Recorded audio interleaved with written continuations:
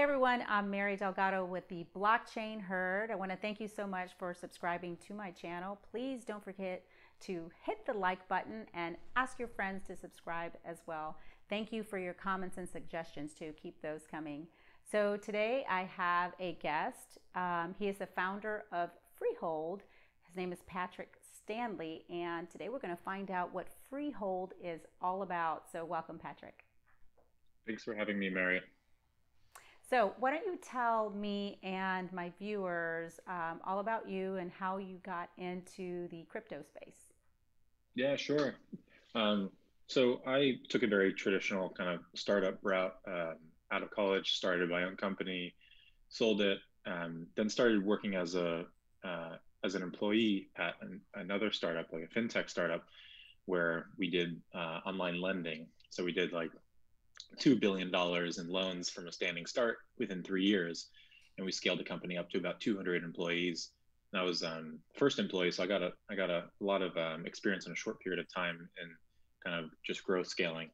Um, I took about 8 months off. I was a little bit burnt out, and just was looking around corners and reading more on what I was already interested in, which was Bitcoin and crypto.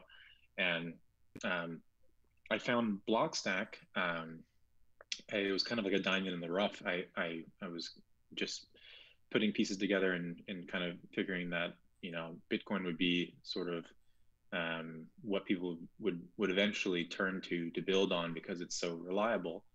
Um, and Blockstack was essentially architecting these decentralized, secure applications that are connected to Bitcoin. So I worked there as the head of growth for about 3.5 years, and we had we grew a lot, and I then recently spun out to start Freehold. Freehold is a new way for communities to organize themselves and essentially generate high impact from those who are hodlers of specific currencies. So the concept is the concept can be like simply reduced to the following. Um, you can't enter a freehold is like a space or an application or community. You can't enter it unless you are holding some of the respective cryptocurrency. So it uses tokens as an access control mechanism, like walking up to a door and saying, "Can I come in?" And if you don't have the right balance or of the respective cryptocurrency, you cannot come in. It's kind of like hodl or GTFO, and I can get into more about why that's kind of important, but I'll stop there for now. Okay, so if I understand correctly, you're saying that in order for you to become a part of the Freehold community, that you have to have cryptocurrency, and then you can use that cryptocurrency to gain access. Is that right? Yeah, that's right. And folks, right now, I have folks simply earning their way in. So no one can buy their way in at the moment. We may open up that feature later, but folks just earn their way in by doing tasks that have like high impact. So some of those tasks are just creating educational content, whether it's like YouTube video or blog post, and sharing it. So if you Mhm. create an educational video, anyone can create that and post it on Mhm. YouTube, if you will, then you're rewarded with tokens? Yeah, so right now we're rewarding in Bitcoin. So the initiation task is currently paying out $50. And folks, once they're in, then essentially get treated as essentially like contractors in within the community. And so long as they hold. So if they liquidate their Bitcoin, then they're forced out of the freehold, and they no longer get um, access to that community. They no longer get access to opportunities, etc. So, uh, some folks have already made like almost $1,000 just doing tasks and collective challenges really effectively. And those folks are kind of building up their reputation within the first freehold, which is essentially all about Bitcoin and stacks, which is another cryptocurrency. Okay. So if I understand then, trying to process this in my mind, you have different levels of, depending on what you create and you put out in the community, what you will pay. How do you figure out, depending on what you just put out there in the community, how much you will pay? Sure. Um, I've been in like growth roles for the past like 10 years. So I have a better understanding of what the kind of like I have a fairly good understanding of what things are worth in terms of like getting them done. Like for example, um, I had the community essentially work to get myself and Manib on a bunch of podcasts. This is one of them. So essentially, instead of hiring a PR firm for $15,000 a month, I can, if I want to, instead commission the community. They're like very intellectually curious people, like very sharp, very hardworking, to essentially like help. That's a very self-serving. It's a self-serving thing in some sense, and also kind of helps the freehold in another sense. But excuse me. Um, mostly what we're doing is we're just kind of like we're not putting like $1,000 bounties out for things that aren't worth $1,000. Like we're trying to actually be very economical, and the way we validate whether this model works is by seeing whether the output is greater than the input. Right. So there's some objective measures that you would have, like just like a company, where you're like, we hit this goal, and that's like an objectively measurable goal where we didn't spend over the amount it should take to hit the goal. We actually spent under the amount it took to hit the goal. Right. So are you in essence then saying that I should charge you $15,000 for this interview? I'm totally kidding Uh, uh, now I'm trying to get it on the cheap. Um, um, no, but I will say, ultimately, if you like zoom out of what I'm trying to do here, I think blockchains kind of look a little bit like a cap table. Cap table in startup terms is like, who owns how much of your company. For Bitcoin, it's like the Winklevoss twins, who are investors in Blockstack, and what they own, like 1% of Bitcoin. So they're pretty big stakeholders on the Bitcoin cap table. Now, the problem is on most blockchain cap tables, there's very few people that are doing a ton of work. So those are called free riders, not to be confused with free loaders. Free riders are folks who they have bought the token, but they aren't actively trying to make the token more Promote it. useful, exactly, or build with it. And that kind of like slows things down, actually, if you think about it. Like yes, people can provide liquidity, they can provide like a price floor, but then what you have is like very few builders actually building things. And so what I thought of was like, what if you just focused on the people who not only held but also had an impact? So both building and educating, those two tracks. And if you kind of zoom out, you think, okay, well, if this can be done in a regulatorily compliant way, and folks can indeed have a high impact. Like, so instead of having 5 people working on a startup, you have 300 people working as a community. I think a new breed of founder might actually emerge from this model, and I feel like this model is like fairly air. I don't know if it's airtight. We'll see. We're going to validate it, but I think if like the last 2 decades were defined by salesperson as founder. So you have like Benioff and Steve Jobs and all that, or engineer as founder. So you have like Zuckerberg and the Carlson brothers, etc. I think this next decade would be marked by community founder or community builder as founder, and these are folks who they leverage code, capital, media, and software, code, capital, and media to essentially accomplish their goals, and in community to accomplish their goals. And that community is capital, right? It's like human capital. So they might not go to Sand Hill Road and ask for $3 million to start an 8-person startup. They might begin mining a token for which they become large stakeholders, and they get thousands of people to work on it.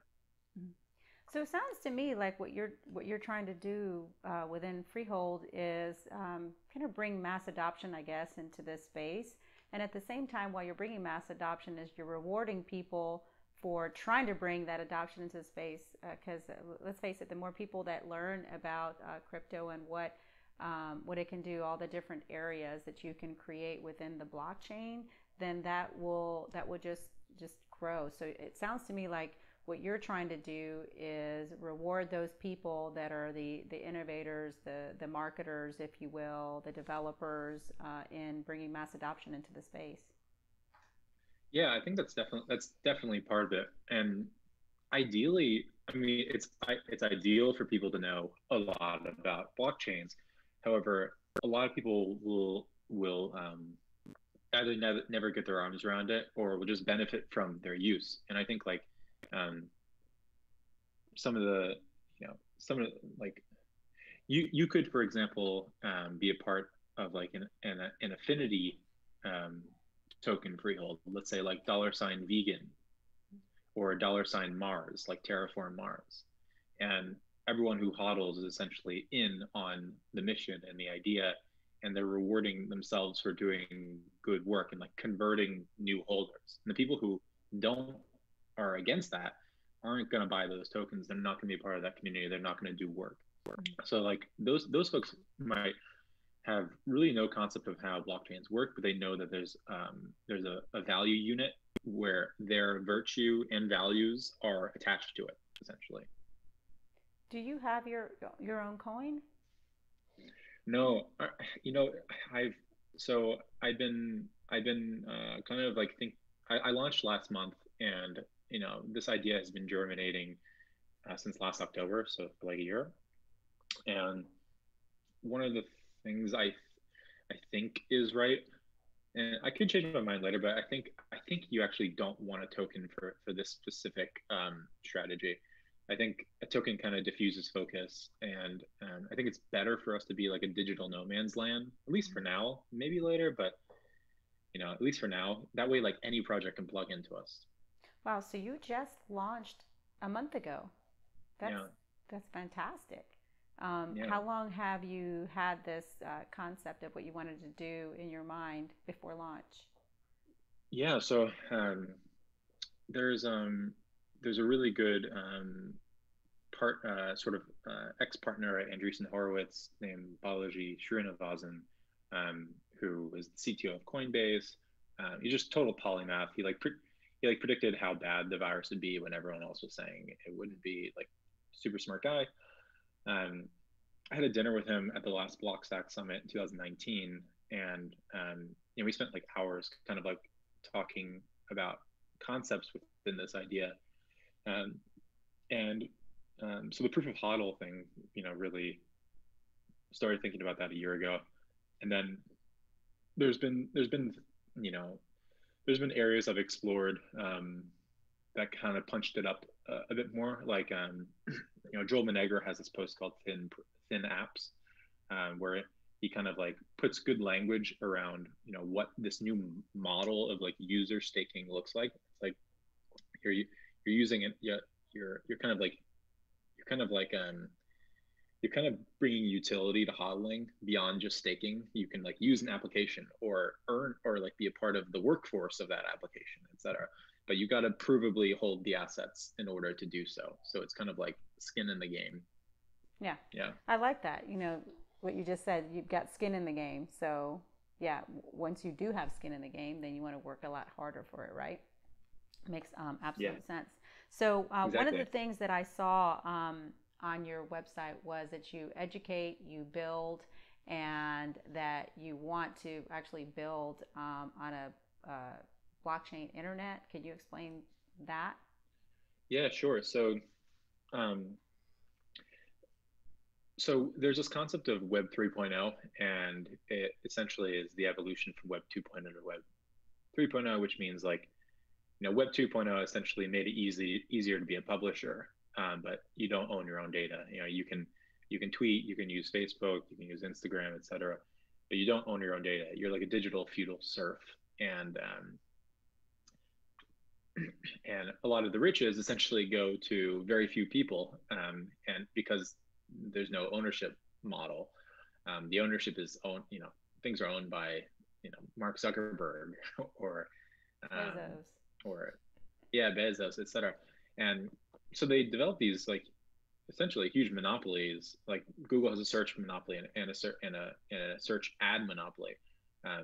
Facebook has essentially a monopoly on social graph. Twitter's got its own network effect that's incredibly strong, and that's good for those folks. They want monopolies. However, there could be a lot more value creation, for one, by giving people the right to own their own data and own their own currency. And that's what Web 3.0 is. Essentially, people use essentially private keys to own their identity. They might have like a handle that's like, like at Patrick, and no one can take that away from me. It's almost like a bearer asset. Same thing with, with your Bitcoin or your digital assets. Those kind of are like irrevocably yours should you not lose your keys. And I think this next decade, people are going to essentially, it's going to be like a decade of people just growing their wealth in various digital assets. I think toward the end of the decade, people are actually going to own their own data because they see the benefit of holding their keys for their digital assets. But yeah, that's kind of like Web 3.0. And if you're going to build Web 3.0, like why not build it on bedrock? Like Manhattan has skyscrapers because there's bedrock, and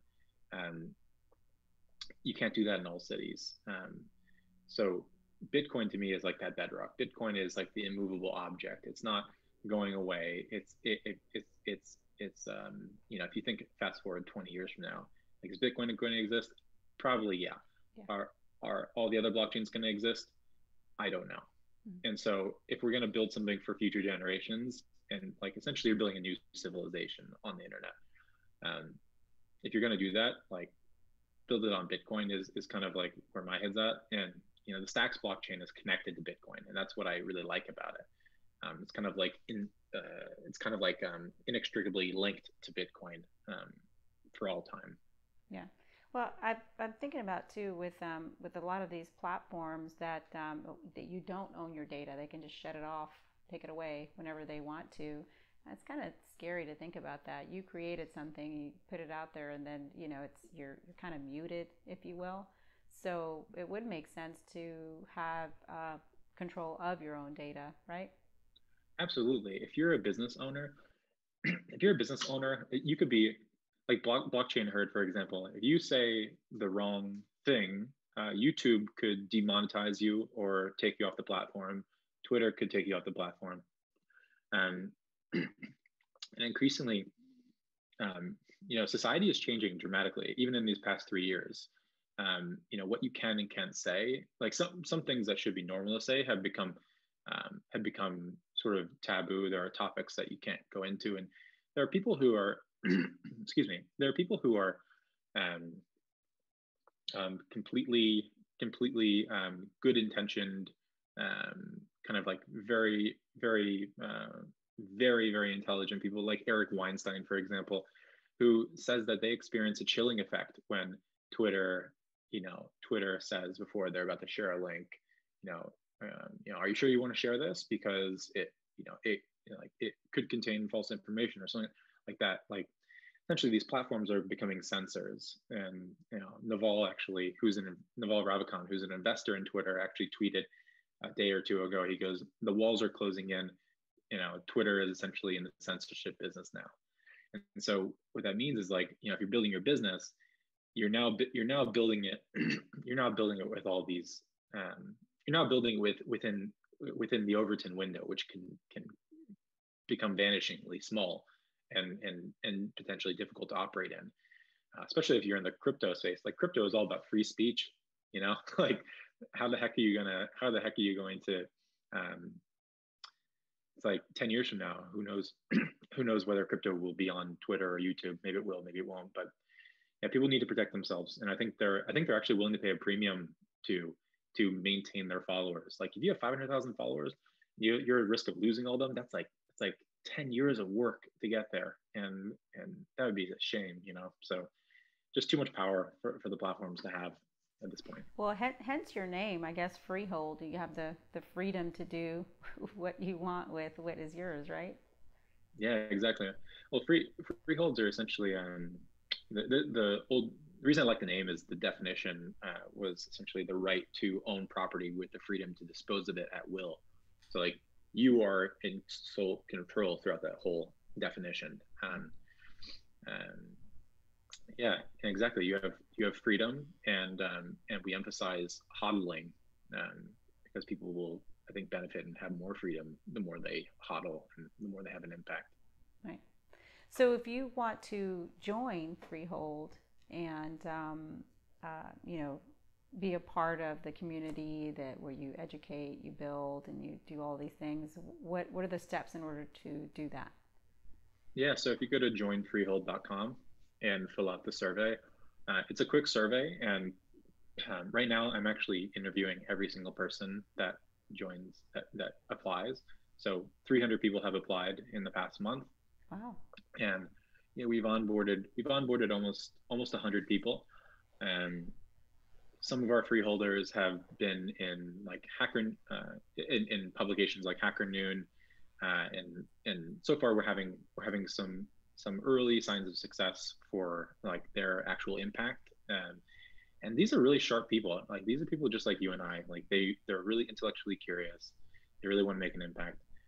Yeah. So once I sort of interview each person, make sure they're a unique human being. They're actually like for the cause and not just they're not a mercenary, but rather They're not maybe a closer to fake a person. yeah, exactly. No deep fakes. They might be more of like a missionary than a mercenary in a sense. And I'll give them the initiation task. They do the initiation task. We send them money, Bitcoin for now, and soon will be stacks, STX. And then they begin hodling. And while they're hodling, they start getting more tasks, and they get community challenges, and they get bonuses for milestones met. And we're essentially like working as a team, rowing in one direction. And it's almost like a hybrid of like a specific crypto chat with like a company.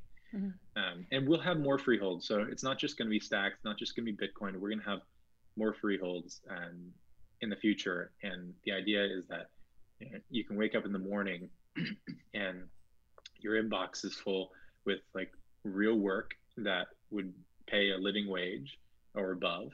And you can choose to do what work you want every day. Right. And if you continue to hodl, you'll be further rewarded. It's So sort of like a kind of scavenger hunt. Here's a list of things that you need to do. Go get it. yeah. Well, Right. the type of task like feels a little bit different from like. So I've scaled a few companies, and the type of task I would give to a 2-person sales team versus a 300-person sales team is very different. Well, it's somewhat different. Like you know, you still want people having like personal conversations and reaching out, but they might work together to to um, to request something. They might you know there might be 12 people that comment on a post, and that's a form of sales, versus just one person going directly to email inbox of the person and saying, hey, what do you think about XYZ? Like there's different tactics you can have with a larger crowd that's kind of like working together on a shared goal. So, do you need to have a wallet? So, if you're paying Yes, people, do you need to have a wallet? And is there a they certain wallet that you have to have? they need to have a wallet. Right now, I just request that they don't use an exchange wallet because exchanges can change the addresses. Right. We've already experienced that actually, and so we want people to custody their own funds. Like we do. It if that changes, it would be like a very well considered decision. But we really want people to custody their own funds. We don't be responsible for people losing their crypto. We'd rather them be responsible for damaging themselves. Right. So yeah, typically like wallets that don't have any custody would be preferable. Okay. Uh, So you said that you just started a month ago. How many signups did you say you have? So far 300. We like just crossed the 300 mark, and I'm doing I'm doing probably anywhere between like 3 to 9 15-minute interviews per day. So I'm just kind Wow. of, yeah, kind of like just acting as like the front door and like really getting to know people, um, seeing where they came from. There, most people started getting into crypto in 2017, unsurprisingly, during like the bull run. So Uh, you must have a fat wallet then if you're doing all these interviews because you're getting a lot of stuff done. So are you paying well, yourself? No, I'm just kidding. yeah, yeah, no, I'm paying myself, and we have a sizable treasury. Our treasury is in the millions of dollars, not the hundreds of thousands, and and we're gonna, when we start seeing the things that are having a high impact, we will double down, triple down, quadruple down, and pardon me, really put an effort and funds into those things. Um, right now, what we have is like essentially, if you get onboarded, you get dripped tasks over time. So right now we have like 12 tasks that have been launched. So like the first freeholders have experienced 12 tasks and have completed them. New freeholders will experience them, in succession.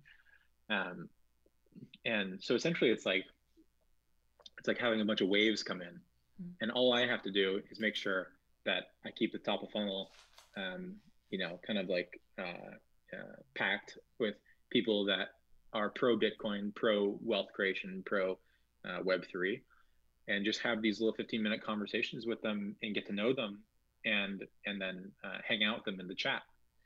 And as long as I do that, we at least have essentially like a pipeline of people who are kind of auditioning in a way, through going through the task gauntlet. And so I'm able to see who's super high impact, who's kind of like mailing it in.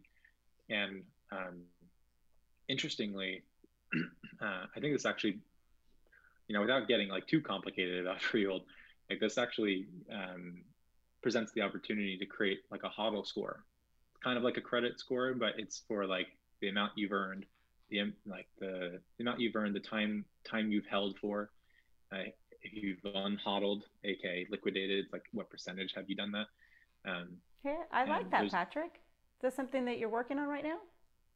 Yeah, I'm calling it hodl score by Freehold, but maybe we'll rebrand it into something.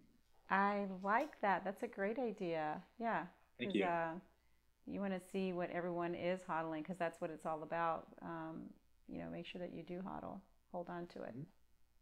In Yeah, other and maybe words. there'll be, yeah, and like that could be a private thing for them to know. It's like, hey, you're not receiving as many tasks as you could because you keep on hodling, and like that's okay to unhodl, but just know that, excuse me, hodling is sort of like treated like a vesting schedule, where if you unhodl, you're essentially getting access to liquidity that other people aren't. But then you're also signaling um, in a sense less conviction, um, through your actions. Like if you if you sell all your Bitcoin because you need it because it's an emergency, that's totally understandable, but very ill-advised. For example, like I think people should just hold Bitcoin for the next 10 years and not sell it. It's going like I think it's like it's pretty Look at what it's, Bitcoin is doing right now. I mean, it's just going up, up, up, up, up. So it's yeah, I mean it's like winning the lottery in slow motion. Like I think Bitcoin for sure is going to be over $100,000. I mean, there's very few investments that have that are almost like engineered like this, and people that understand it, I think, just have an information asymmetry compared to the people that are like, is Bitcoin real? It's like, right, whoa, you should just be like holding on to Bitcoin. right. But these new tokens, I think, you know, these new tokens will be on the spectrum of like very legit, until they like asymptotically approach Bitcoin, which like I think maybe no token ever does, to like total scam. And people should have a right to exit or have capital flight at the speed of light. So if they want to exit from one freehold because they're like, this is like shaky, and move into another freehold where it's stronger, they can do that. Mhm. Um, and I think that's sort of, it's kind of funny that sort of happened in the medieval ages, where people would live between like two or three kingdoms and like opt into the services of each. They like pay their dues, but they'd opt into Right. they might have like a court system here or like better farm pastures there. In the digital age, if you can park your money in various quote unquote like jurisdictions or freeholds, you're essentially, you might be getting services that you otherwise wouldn't in one over the other. And but you at least have optionality, and you can diversify, kind of like sort of like where you live and where your assets are. And so I think like trends we're going to see in the future are like kind of like balkanization of the internet, a lot of fracturing, a lot of like little sort of enclaves, where people kind of protect their wealth. They might earn in those enclaves, like those freeholds. And I think everyone's going to become an investor. Like the amount of people that are coming online and becoming investors because of just crypto and then like Robinhood is insane. And I think that trend's going to continue, to the extent It's that, happening now. yeah, You see a lot of, again, you Square and, JP Morgan, you got VCs that are coming in, they're putting so much money into it. So you even see them now on CNBC and, Money Talk, all of these different spaces. So that's really encouraging to realize that this space is really growing. It's not going anywhere. no, definitely not. This it's like, Andreas Antonopoulos had a really good quote. Because that omelet is not turning back into an egg. And as long as as long as people have, greed and, a desire to improve themselves and help their families out, I think crypto will be around. Which is to say, it'll be around forever, or until a new innovation that is better than it comes around, that preserves people's wealth and puts power back in their hands. Right. I agree with that. Um, I mean, I think what you've created here last year and actually started a month ago is incredible. I think it's giving people some opportunity to make money just by doing some simple tasks that you assign them. So that's pretty encouraging. What would you say is the one of the things that have put up like a block in the road, if you will, that's been the most difficult thing for Freehold? So far, no difficulty, honestly. I think this has been like smooth as butter. Like launched immediately, was in Forbes, immediately got like 150 applicants over the first week, and and people have been referring each other. People have been writing great content. Is I've that been right? operating. Yeah, like I have the funds to really do some damage here, and I'm Well, operating. go do that damage. I'm going to, yeah. I'm operating on like I'm purposely operating on a really tight budget, and How many and employees do you have? Is it just you? uh, I mean, I have a few contractors right Okay. now, and we're going to start building. We'll hire an engineer. We'll hire a couple of engineers we once like, the essentially product development is Yeah. complete. Product development is happening like live right now. Right. We're learning we're learning what features, functionality people want, and and we want to validate this first freehold, which is the Stacks BTC freehold. Mhm. And once that's validated, then and only then will we begin actually putting like a putting like a sort of like a real product together that we then sell to, more community founders. We want to create many, many, many freeholds, and we want community founders and their respective communities to go from a standing start to generating wealth for building the things they believe in. And so that's really important to us. Well, the beauty in all this is that you are, community based. So then you'll be able to speak to your community to get more, tips and ideas on how you can make what you're doing better. Absolutely. Actually, that was the task for last week.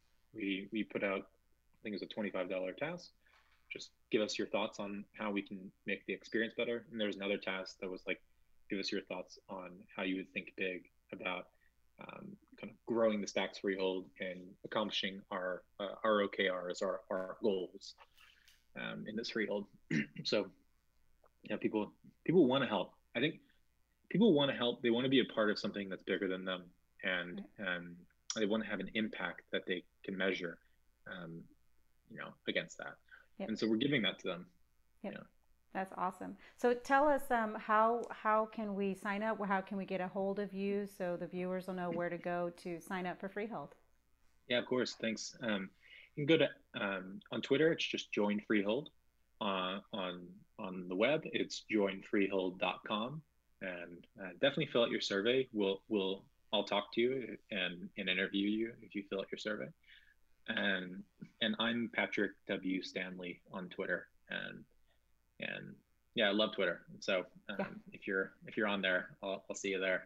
Yeah. So I'm gonna have all of those links on the description after we finish this interview, if you will. Thank you. And I just want to say thank you so much for what you're doing. Thank you so much for spending the time to talk to me about Freehold. And I encourage everyone to check it out and see if that's part of a community that you want to be involved in, so you can start making some funds, I guess, if you will, for doing some simple tasks according to Patrick. So thank you so much for being on, Patrick. Yeah, my pleasure. Thank you very much. This is a great time. Great podcast. Looking forward to hearing it and listening to other of your podcasts. So as always, everyone, thank you so much for subscribing to my channel. Really, really appreciate it. As always, please don't forget to hit that like button and ask your friends to subscribe as well. Let's build this community. Let's make it a lot stronger. So as always, you heard it here on the Blockchain Herd.